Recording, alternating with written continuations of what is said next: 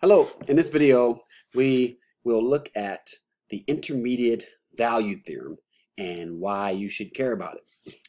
What is the intermediate value theorem? It's a consequence of a function's continuity. Let me give you the official formal statement of it, and then I'll tell you how you really need to interpret it. So all you need is the function to be continuous on a closed interval. So that means continuous at all the points on the inside and including the fact that it needs to be continuous at A and B, the two endpoint values. If that's the case, one more thing we need to be true.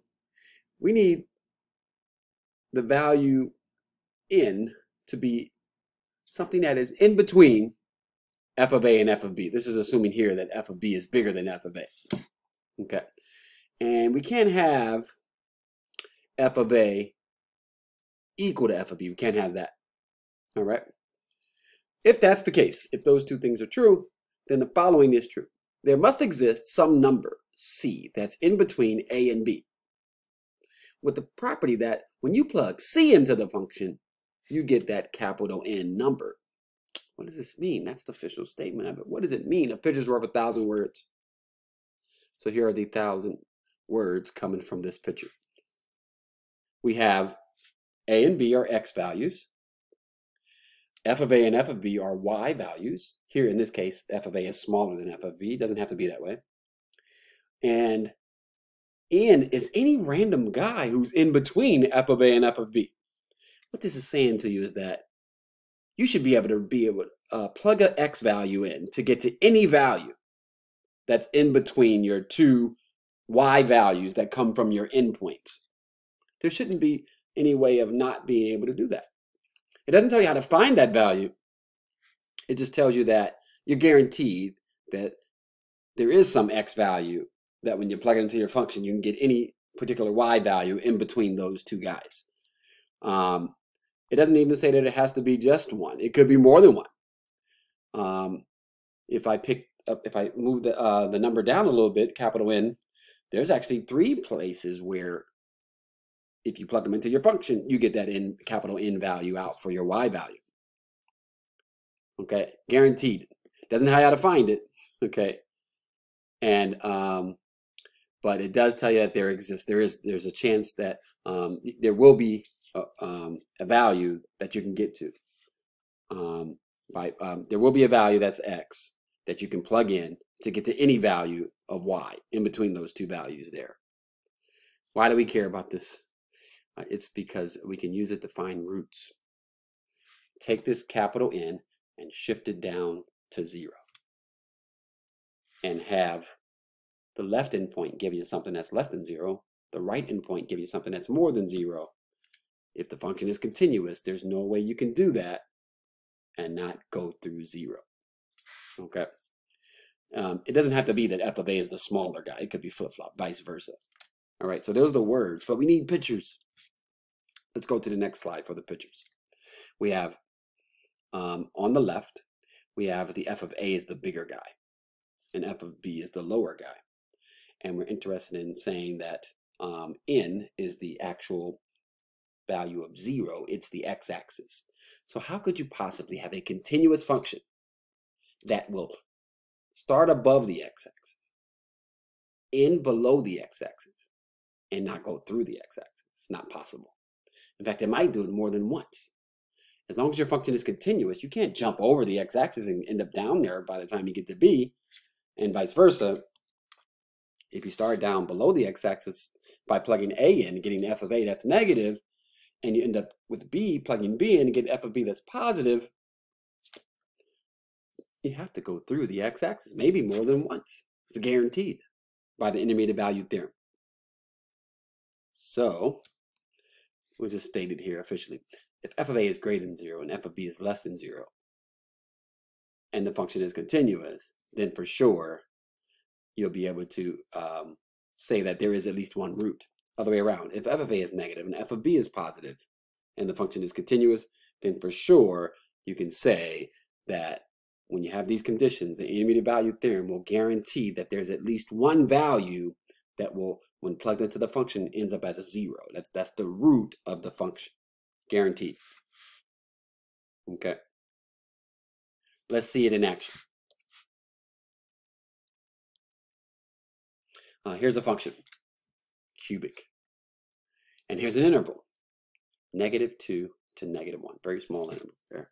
And we want to plug in -2. We want to plug in -1.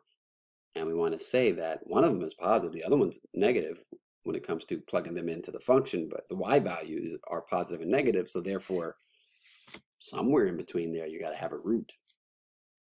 So let's plug a -2 in.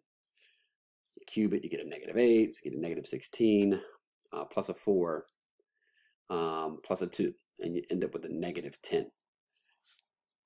Put a -1 in, cube it, you get a -1 times a 2, -2, plus a 1 plus a 2. So you end up with a 1. When you plug in -2, you're getting a -10. When you plug in -1, you're getting a 1. So you're starting off below the x-axis. You're ending up above the x-axis at least once. We don't know where. I don't know what kind of number between -2 and -1 it is, but I am guaranteed by the intermediate value theorem that there is at least one of them that when you plug it into that cubic, you'll get a 0. In fact, we can go to decimals and find it. See a picture of it at least. We won't be able to find it. All right, so here we go. Second example with some trig involved. This function is set up not to be equal to 0, but you can smooth terms over. The interval that we're interested in is 0 to pi. So we'll plug a 0 in. We'll plug a pi in. And we're interested in knowing where this function is equal to 0. We're talking about the left-hand side function. So 0 is nice and easy to evaluate at. So 2 times the sine of 0 minus 3 plus 2 times 0. But the sine of 0 is 0. 2 times 0 is 0. So you plug a 0 in, you're getting a -3 out. Starting off below the x-axis. You plug a pi in, sine of pi is still 0. 2 times pi, and then a -3. So we got to recognize that 2 times pi is more than 3 in size. So when you take a -3 and you add 2 pi to it, whatever it is, it's positive. You know, because pi is about 6. I mean, pi is about 3, and if you double that, you get about 6. So 6 minus 3, this guy, whatever it is positive. 2 pi is bigger than 3. So 0 gave you a negative y value. Pi gave you a positive y value. Somewhere, don't know where, somewhere in that interval, though, from 0 to pi, this particular function is equal to 0, meaning that the original equation has a solution.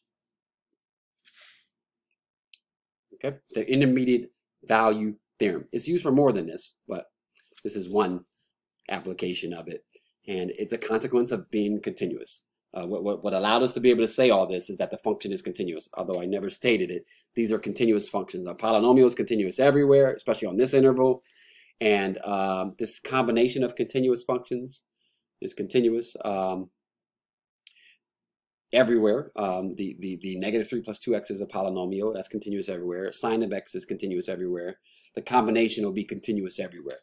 So it's that continuity that allows you to be able to then use the intermediate value theorem. IVT for short, if you ever see me abbreviate it.